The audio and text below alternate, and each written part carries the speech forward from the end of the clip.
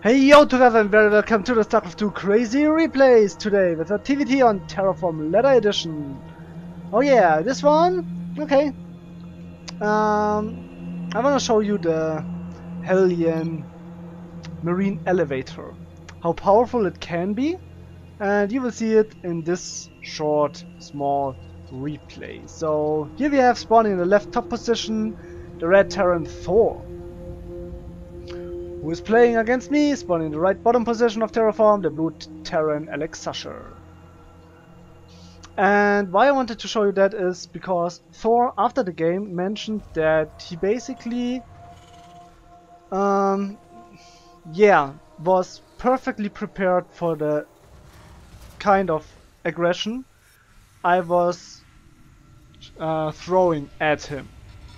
And that there was no way, theoretically, that he would have lost the game. So let's enjoy. You have the supply depot at that position to prevent any Reaper from jumping in. That's exactly what Protoss are doing most likely as well on that map with a pylon. So you can just jump in here and there and go up the ramp, and that's it. So a Stalker and a Mothership can deal with a Reaper quite easily. We have barracks and refinery. And for me, gas first. So this time you will be able to see the build order. It's 11 gas, 13 barracks. As soon as the barracks finishes, orbital command and factory. 17 supply depot. Then you get, as the factory finishes, Hellion. After 2 marines, reactor. No second gas at all. As soon as possible, the starport. Then the factory finishes, just crank out as Hellions all the time. Get a third supply depot at 22, 23 supply. And another one later on, and then just produce a medevac as soon as possible. Scout with the Hellion. Grab your 3 Hellions at the front. As soon as you have 6 marines and the medevac finishes, load up all the marines, boost across the map. Elevator everything into the main base. The Hellions, like here in a nice spot, or here, or at the dark spot where he doesn't see it. That's the thing. I'm still not. It's difficult. If he sees it, the problem is, okay, look, if I'm elevatoring like here, and there's a supply depot and he sees it, it's deflected.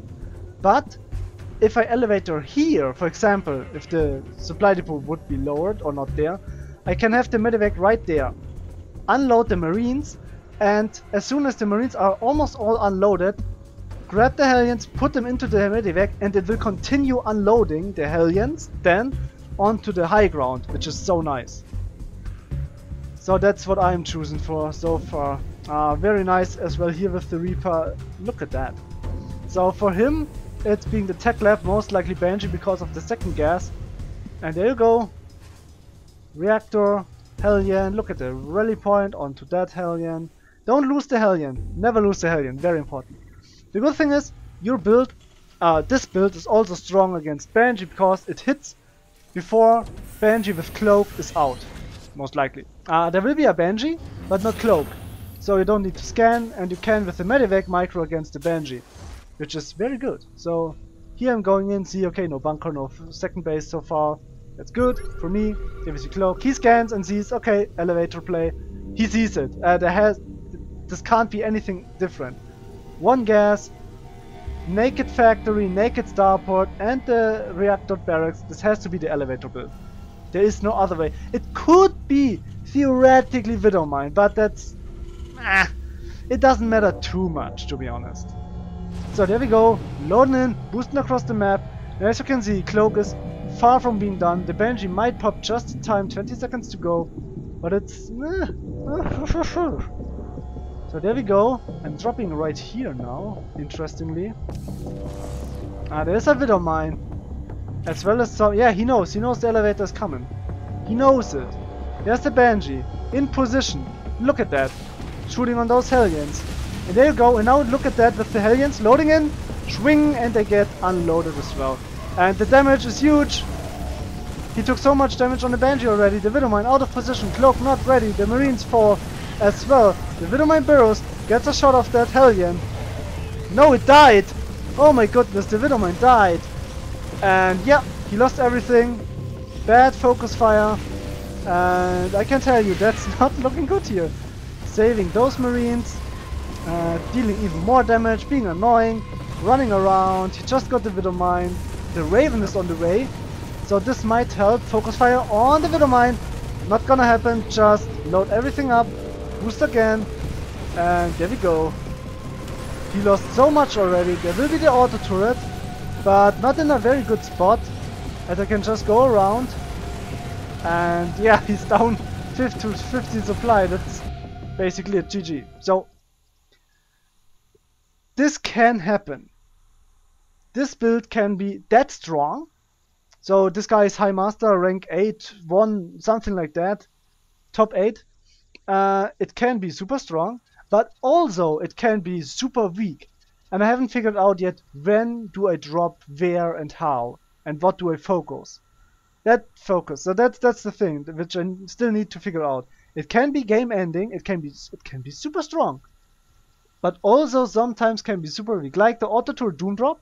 But with that, you have more possibilities. I mean, if you scan the main base before you drop by the auto tour doom drop, with the tanks and the Raven, auto turrets and Marines, that's why it's called auto tour doom drop. You scan the main base and see, okay, no way. You just pressure the front and you're fine. Or you pull back and go for a big attack later on, as soon as you have enough Vikings to contest air control and slowly push forward the natural. So yeah, that's that. Okay, one more game to cast, then I'm through all the replays. Whew.